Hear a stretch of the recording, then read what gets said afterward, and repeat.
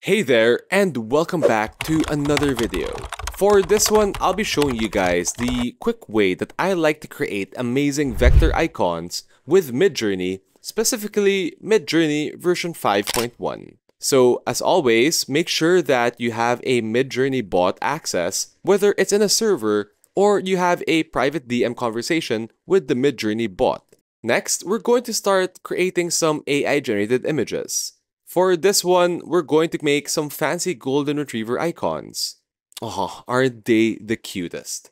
Well, now that we have our fancy English golden retriever icons, let's check out our Midjourney settings to make sure that we're on the right track. So, type in /settings, and we're going to be using specifically the Midjourney model version 5.1. So, we're going to ask the Midjourney model 5.1 to make some more fancy English golden retriever icons. Here are some examples of the icons that we wish to make and use for our own use. They look absolutely perfect, and I can't wait to use these icons for different things, whether they're profile pictures or even badges and stickers on our text applications. So, once you're happy with the selection of these icons, go ahead and upscale the photo that you wish to use. As you can see, we've chosen this set of golden retriever icons to use. Next, we'll be using the website vectorizer.ai in order to turn these AI-generated golden retriever images into a beautiful vector in full color. Simply drag the image into the vectorizer.ai website in order to start the vectoring process.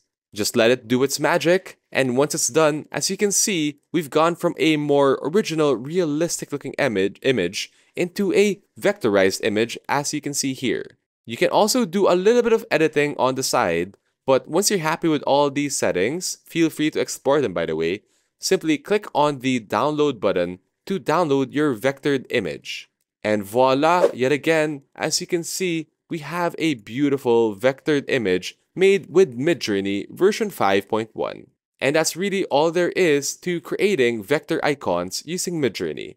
If you learned something new from this video, don't forget to leave a like, and as always, subscribe to the channel for more content just like this one. Thanks so much for watching, and we'll definitely see you all in the next one.